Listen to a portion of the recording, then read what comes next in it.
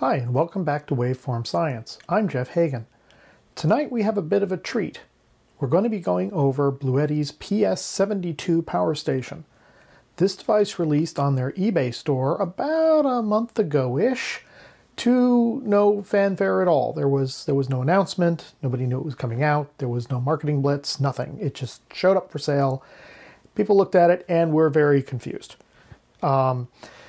Trying to figure out, number one, what is this thing being sold that nobody knows about? There's no specs or anything about it.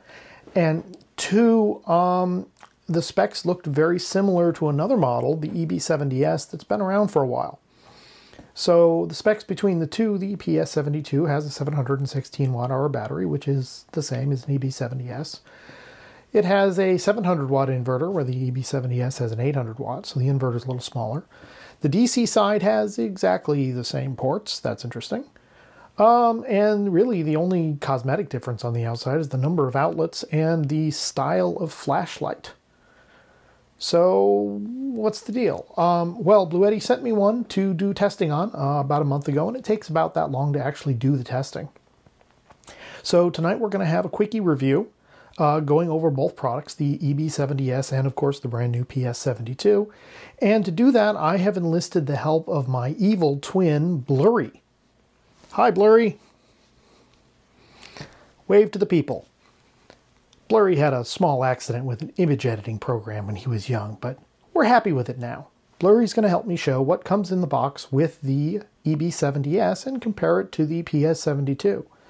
So the PS72 comes in the box with a Bluetti T200S power supply, the same power supply that is used, on the EB70S. I guess you've got one of those too. Okay, well, no matter. It comes with a DC7909 to MC4 solar cable, which I guess the EB72 also does. And in the box, in addition to that, is a cigarette lighter to DC7909 cable, which I guess the EB70S has got one of those too. Well, this warrants further study. Let's take a little bit of a deep dive and see what else we can find in there. PS72 weighs 20.3 pounds on my scale, 21.4 pounds in the manual. EB70S weighs 20.7 pounds on my scale, 21.4 pounds in the manual. Going by the manuals, they both have the same weight, which means they would both have the same energy density by weight.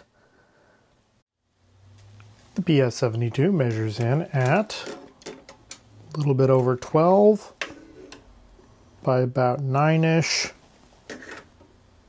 by a little bit over 8 inches in that direction. Official specifications are 12.4 by 8.4 by 9.2. The P70S measures tiny bit, 12.5 about 8.25-ish by about 8 inches, roughly this direction. Official specifications for EB70S are 12.6 by 8.5 by 8.7. By the official measurements, EB70S has a slightly better energy density by volume, being a slightly smaller number of cubic feet with the same capacity as the PS72. Taking a quick look at the connectors on both devices, both PS72 and EB70S have the majority of their ports on the front. They both have a different style of handle. PS72 has 2, whereas EB70S has just 1. Rotating the device on the side, both devices have fans on the sides. On the rear, PS72 has a diffused style light, whereas EB70S has a spot style light on the front. Opposite side, both devices have a fan. Back around to the front. The controls between the PS72 and the EB70S are nearly identical. PS72 has 2 buttons on the front and 1 button on the rear for the light. EB70S has 3 buttons on the front. PS72, when you press a button, the first time you press it, it turns the screen on. The second time you press it while the screen is on, it turns the actual output on, and a green light turns on. If the screen is timed out and you push a button, on or off, it just turns the screen back on. Pressing the button a second time while the screen is on will toggle the state. On EB70S, the unit does not care if the screen is on or not. Pushing a button at any time will activate or deactivate that particular control, regardless of whether or not the screen is on. Both the PS72 and the EB70S both have a single power input port with exactly the same specifications, 12 to 28 volts DC, 200 watts max, on both devices. And as my evil twin showed earlier, they both come with the same charging brick, which means if you have the same power input and you have the same charging brick, they're probably going to charge at the same time, and in fact they do. PS72 took 4 hours and 20 minutes, and EB70S took 4 hours and 13 minutes, effectively identical. In addition to that, the solar controllers between the two of them are also effectively identical, with the exception that it looks like they put a little bit of work into the PS72's controller and improved the response at the low end. So it does start charging a little earlier, 1 volt earlier, but the amount of charging is negligible. So really consider that these two devices really have the same solar controller between the two of them, because that's what you're going to see in the real world with real panels. And this is 12 to 28 volts, just like other Bluetti devices. You do get a volt or so of overhead, and they both cut out to exactly 0 at exactly 31 volts. Following the trend, the DC output between the two devices are nearly identical as well. First off, you get two 5 volt, 3 amp USB-A output ports. These are regular single voltage 5 volt ports, and they are not USB quick charge ports. Both devices have them, and they do work. Each device has two USB power delivery 3.0 100 watt ports. These actually scope out as USB 3.0 PPS, so the adjustable voltage ports. And that's true on both devices. And each port does, in fact, really deliver 100 watts, even when the other port is also delivering 100 watts. So you get 200 watts total, 100 watts per port, of USB output from this device. And that's true on both devices. You get two DC 5521 barrel jacks. These are 5.5 millimeter by 2.1 millimeter DC barrel jacks. Each barrel jack is rated for 5 amps, and you can actually pull 5 amps out of them. They're on the same circuit, and it's 10 amps for the whole circuit. Each device has one cigarette lighter port, and that cigarette lighter port is rated for 10 amps. And it's on the same circuit as the DC 5521 jacks, which means that when you are pulling 10 amps from the cigarette lighter port, you cannot also be pulling 10 amps from the 5521 ports. Where things are a little different between the two devices is the cutoffs. There is a very hard cutoff on the EB70S with the cigarette lighter port. When you get to 10.1 amps, it cuts to 0 and shows you a short error. With the PS72, you have a little bit of a grace period until you get to about 10.4 amps, where it then cuts off and gives you a short error. The cigarette lighter jack itself is only rated for 10 amps, so pulling more than 10 amps through it is eventually going to melt the connector, so it's a good thing that it doesn't let you pull too much. But it is nice that the PS72 has a little bit of a grace period in case you have something with a startup surge, like, for example, a diesel heater, where those devices need a little bit more power to get them going than a cigarette lighter can necessarily deliver, but as long as you don't do that too often, you're not going to wind up melting the connector. The PS72 will help you there a little bit better than the EB70S. Both devices have a wireless charging port on top of them, and of course they both work. If you do manage to cause a short error, like this, then clearing it is as simple as push and hold one of the buttons until the alarm goes away. Then push the button again to turn the output back on. I do recommend removing whichever device caused the short to happen before you turn it back on, or it will simply short again as soon as it turns on. But clearing it's relatively easy. Let's shift our focus to the AC side of the device. PS72 has a 700 watt rated inverter. EB70S has an 800 watt rated inverter. So EB70S has an inverter rated for 100 watts more than PS72. PS72 has 5 plugs. EB70S has 4 plugs. 2 of the plugs on EB70S don't have any place to put a ground pin.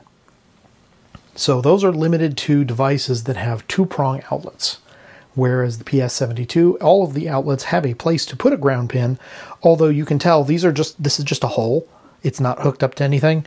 There is no grounding of this device, and not only that, the device's internal grounds are not connected to each other. So whatever is plugged into this port is not going to be grounded to the same ground as whatever is plugged into this port, because these 2 pins don't go anywhere. Not all that uncommon on solar generators. I just want to call it out that that's a thing. Let's take a look at how the outlets actually respond when you put a lot of load on them. Let's see what the AC outputs can do. I have an EB70S here cruising along at about 650, 660 watts. It's rated for 800 watts. Let's see what we can get out of it.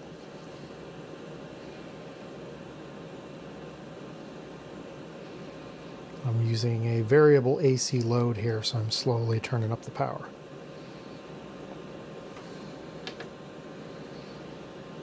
Right about at what the maximum is. Let's see if we can go any higher.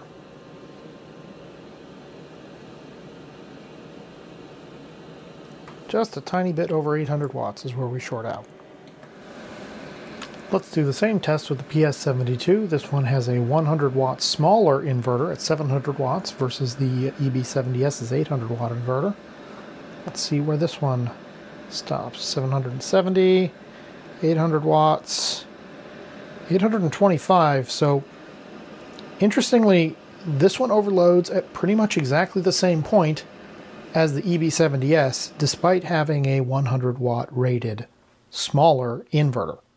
Performing detailed benchmarking of a device can not only tell you how the device will behave under circumstances where you might want to use it, but it also tells you something about the internals of this device when you compare those numbers to the internals of another device. You can now see on each side of the screen a graph for the PS72 and the EB70S for their discharge efficiency. You can tell these are 2 separate graphs. They're also kind of small and kind of hard to read. I'll fix that in a minute. These graphs were taken, the readings for these graphs were taken over a year apart from each other. My EB70S was benchmarked back when I got it. About a year ago. The PS72 benchmarks were done this month. And if I put these 2 graphs together, some interesting things occur. The graphs are pretty much identical. The DC graph and the AC graph, oh my goodness. I mean, it's just the repeatability of experiments. So this tells me a couple of things. One, the EB70S and the PS72 effectively have the same DC circuits. You can even see that drop when it goes from 150 watts down to 200 watts. Yeah, they both have exactly the same characteristic drop. They have exactly the same shape. I mean, this is the same circuitry. These are 2 different devices that were measured over a year apart with different batteries under them. The AC side, same thing. It's the same inverter between these 2 devices. One of them is rated at 700 watts. The other one is rated at 800 watts. I'm willing to make a bet that this is the same componentry inside. I haven't opened it to look, but I bet you it's pretty much the same. That being said, the EB70S could never actually complete a full discharge at 800 watts. It would conk out and overheat about halfway through. So it really ought to be a 700 watt device for the EB70S because it can't do a full discharge at 800 watts. With the PS72, it looks like they fixed that. They made it be a 700 watt device, and it, as you just saw, it can still do 800 watts for short periods of time. But they fixed the expectations because they have an inverter that can do 100% to 0% discharge at 700 watts, and they called it a 700 watt device. So kudos on Bluetti for fixing that. So, is the PS72 just a rebadged EB70S? And the answer is mostly. There is a couple of improvements. In some cases, it's actually better. The DC cutoff is better. The AC inverter, as far as I can tell, is the same inverter, but it's rated properly, which isn't a technical differentiation as much as it is a marketing differentiation. They're not advertising it as doing, more than it can really do, which is always a good thing. Downsides, of course, this is an older generation device. It charges off a charging brick and takes 4+ hours to do it from dead to full, and there is nothing you can do to get it to charge faster. It only has one charging input, so it means there's no dual charging. It doesn't have a UPS mode. All the charging brick models, there is no offline UPS mode because there's no AC power going in. The AC is being converted to DC in the charging brick first, and then the DC is being passed into the device. Since the device never actually gets AC, there's no way for it to pass that AC through in a UPS mode, so of course it doesn't have one. It doesn't have app support. The EB70S never had it. The PS72, basically a rebadge of it with a couple of updates, doesn't have app support either. So what is good about it? Well, it is an EB70S, which is still selling and people are still buying them because it's a good device. And it basically is the same device with a couple of updates. So it's an even better device than the EB70S. And it's cheaper. And I don't usually get too much into price in the technical reviews, but in this particular case, the price is a significant aspect, and we are talking the sub $400 range. So very, very inexpensive for this capacity of battery. And as far as I can tell, they're using the same high quality batteries that Bluetti uses everywhere else. So who is this for? Bluetti has had a long history, and Max Oak, their other brands, have had a long history of selling the one generation back device for significant discounts.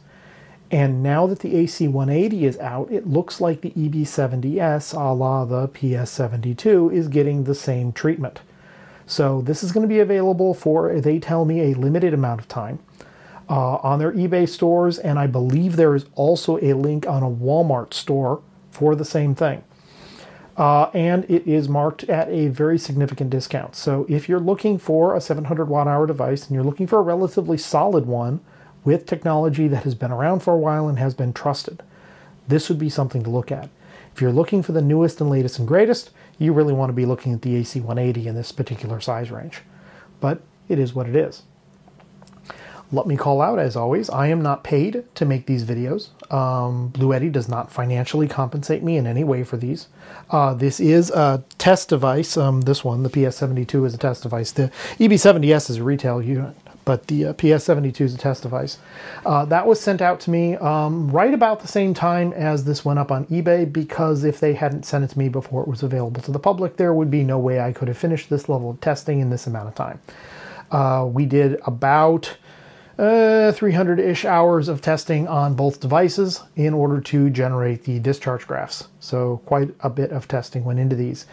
Bluetti has no control whatsoever over what I say. They don't get a copy of the video before it goes public. So you guys can see what I think about it, not anything that anybody's paying me to say. I don't get paid for these. You'll notice the YouTube channel does not have monetization turned on, and I have no plans to do so, because I make these not to make money. I make these because these videos are kind of fun to make. And as long as you guys have fun watching them, and I have fun making them, we'll keep having more of these. So have fun, everybody.